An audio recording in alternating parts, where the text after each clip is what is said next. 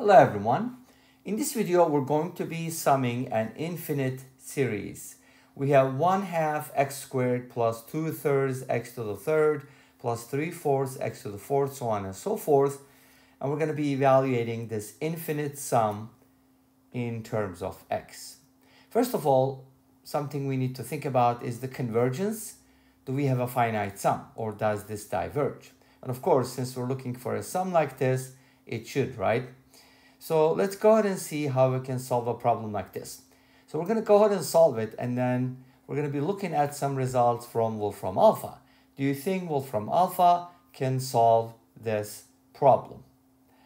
So we have this interesting sum where we have powers of x multiplied by fractions, such as 1/2, 2/3, 3/4, 4/5, so on and so forth.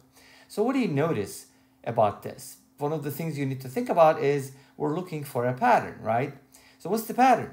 Well, if you pay attention closely, you're going to realize that the power of x appears in the denominator of the fraction, which is in front of the variable term.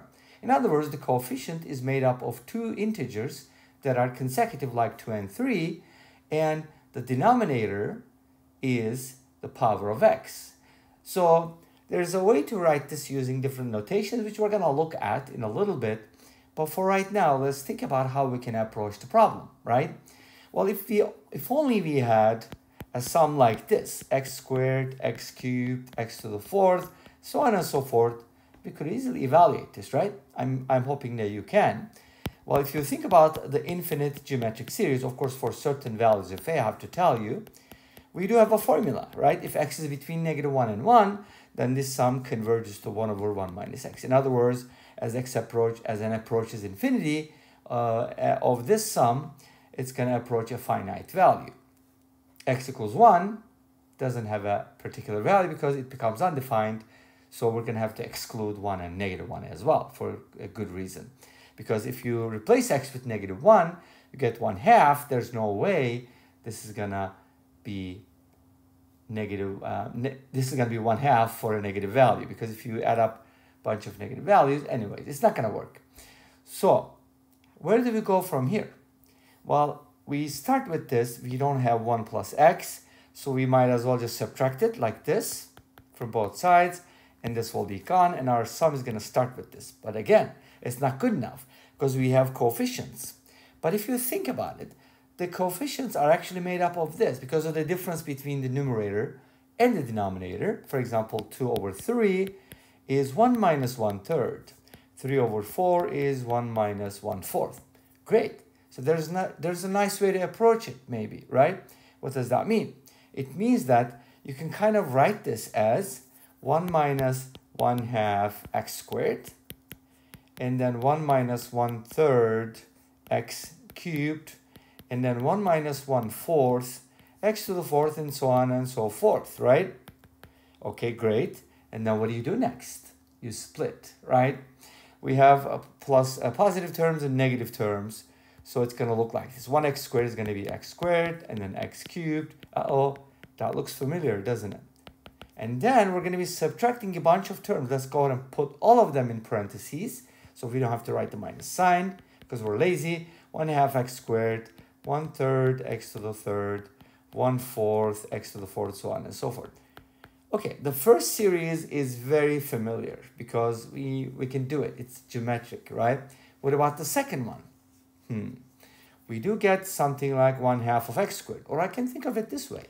X squared over 2, x cubed over 3, x to the fourth over 4, so on and so forth. Does that ring a bell? If it doesn't, look at the general term. X to the power n divided by n.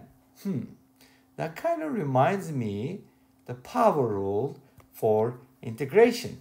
Does that remind you too? If you're new to calculus, don't worry, you'll learn. And I have quite a few videos on calculus. You can go ahead and check out my playlist. If you like complex numbers, go ahead and check out aplusbi. I have another channel where I focus on complex numbers. Great, so to be able to do this now, we're going to have to use integration, but where do we start? So here's what we can do. We can start with this, all right? And I'm going to show you why. I'll tell you why I start with x, not with 1. You don't need to. And then we can kind of, we know that this is going to start with x, so the sum is x over 1 minus x, right? And then where do we go from here? Here's what we do. Here's the hocus pocus magical or maybe mathematical touch. We integrate both sides. Awesome. This is where the magic happens, because when you integrate x, you get x squared over 2, and then x cubed over 3, x to the 4th over 4, and so on and so forth. Wow, that's just awesome, isn't it? Right? This is beautiful. So, okay, I can do that, but well, how do you integrate on the right-hand side? Okay, here's what you need to do.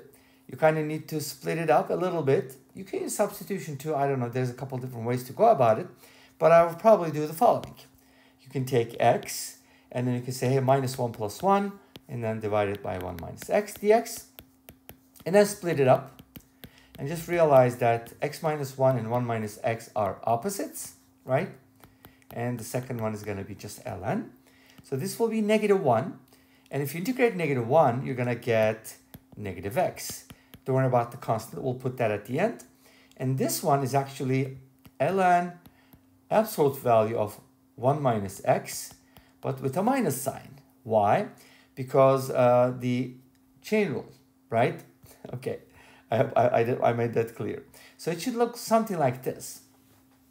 Great. But what about the absolute value? Well, if x is less than 1, then 1 minus x is positive. So this is going to be positive, and its ln absolute value is going to be the same. So we can write it as negative x minus ln 1 minus x, maybe something like this. Okay, if you look at the big picture, this is not the whole thing. I also need an expression for this. I found this, but I didn't find this one. How do you find that one? Let's go ahead and take a look. Again, there's a couple different ways to go about it.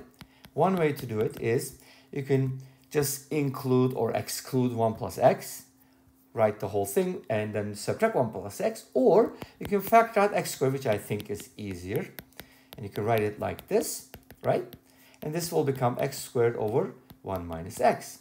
And then from this, you can just subtract the sky because they're being subtracted, right? Yes, the second fractional part. So it's going to look like this, x squared over 1 minus x minus x minus ln 1 minus x. And then you can kind of make a common denominator here, right? And then this should be plus ln 1 minus x, I think, if I'm not mistaken. And then you can make a common denominator, x squared plus x minus x squared, divided by 1 minus x. X squared cancels out. And then you can end up with the expression, which is x over 1 minus x plus ln 1 minus x. I'm hoping that we did not make any mistakes because we're about to check our results with Wolfram Alpha. Are you ready? Do you think Wolfram Alpha can handle this problem? Ta-da-da-da. Drum roll. No, it can't. It just says if you write this in as an input, it'll say unable to determine general term. Too bad for machine learning, whatever, something model. Okay, but if you do it correctly, of course, you're going to get an answer. Using the sigma notation, you will be able to get the answer. I think my answer is the same as this because if you switch, you should be getting the same thing. Good job, Wolfram Alpha. You were able to do it. And this brings us to the end of this video. Thanks for watching. I hope you enjoyed this. Please let me know. Don't forget to comment, like, and subscribe. I'll see you next time with another video. Until then, be safe, take care. Don't forget to check out aplusbi, and bye-bye.